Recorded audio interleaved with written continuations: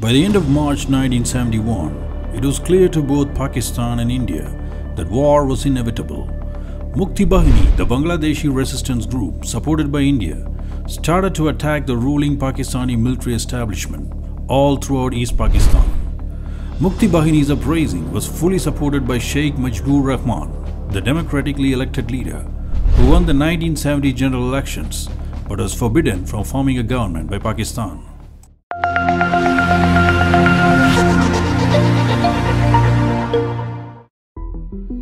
Pakistan was carved out of India by the British in 1947. The West Pakistan and East Pakistan were united by religion. However, West Pakistani spoke Urdu, whereas the East Pakistani separated 1,600 kilometers by land were ethnic Bengalis. West Pakistan was an Islamic republic, but the Bengalis in East Pakistan wanted their country to be secular.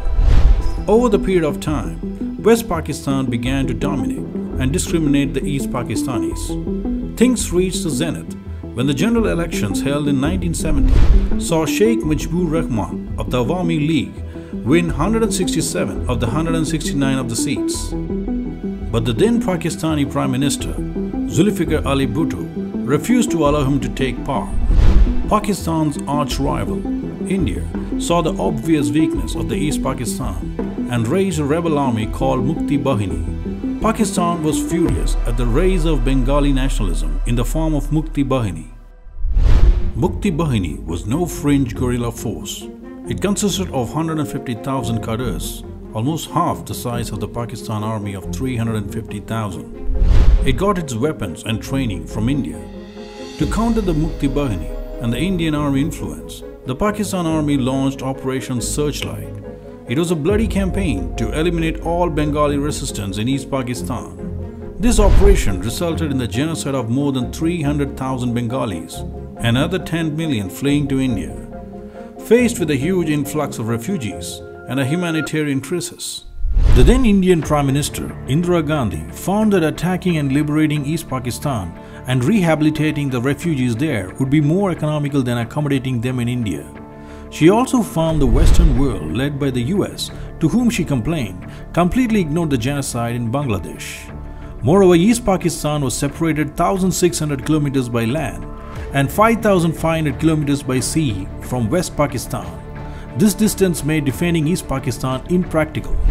President General Yahya Khan and his government saw the invasion coming, hence made their war plans ready. The East Pakistan military setup was very weak compared to India. It had only one infantry division made up of 2 battalions.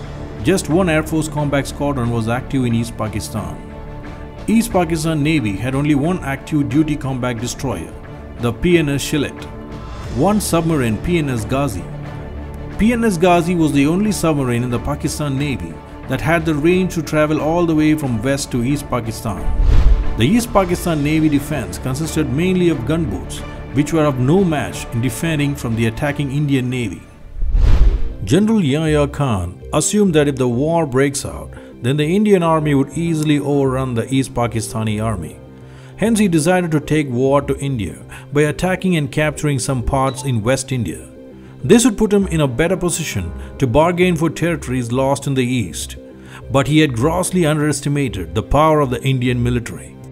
To execute this plan, he first decided to start with a preemptive airstrike on the forward Indian airfields. This was called Operation Chengiz Khan. It was a copy of the strategy used by Israel in bombing Egyptian Air Force in the 1967 Six Days War.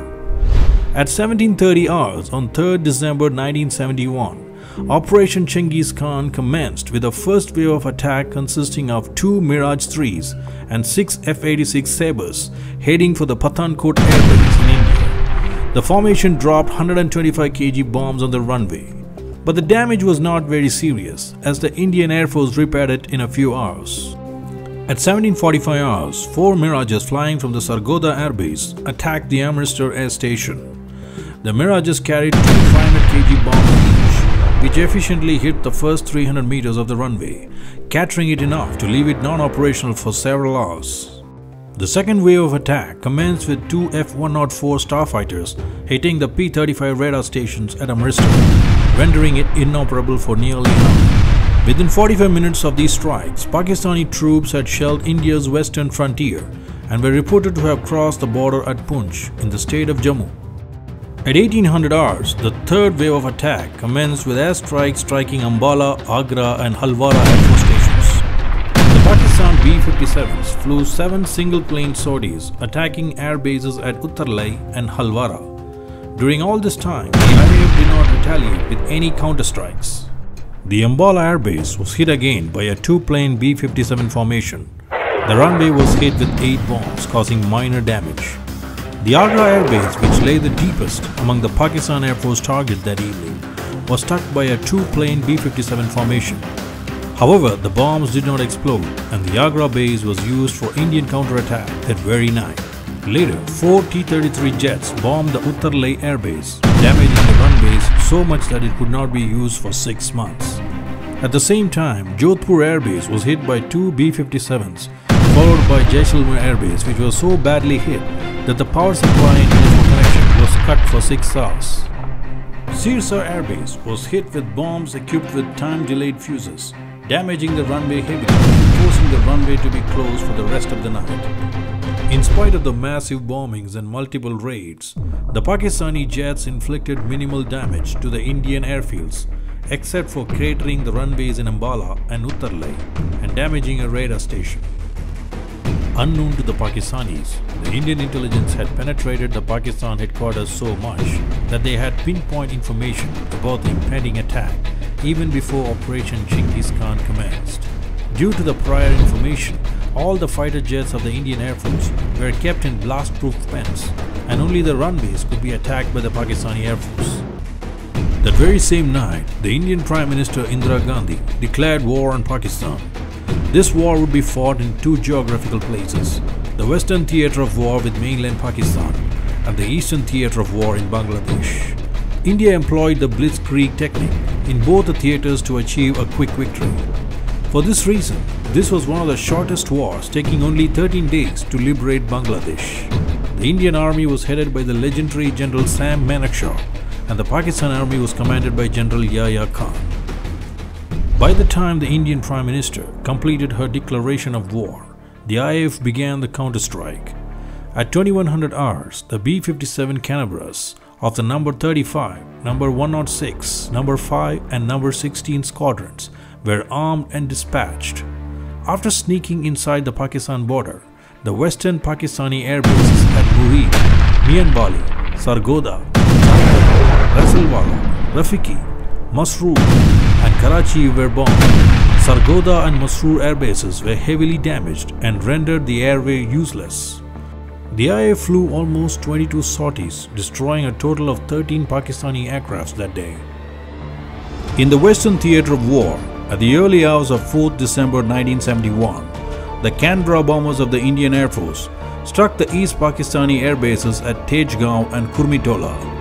The Pakistani Air Force operated only the Sabres, which lacked night fighting capability, so the Indian bombers were opposed only by the anti-aircraft fire of the Pakistani air defense.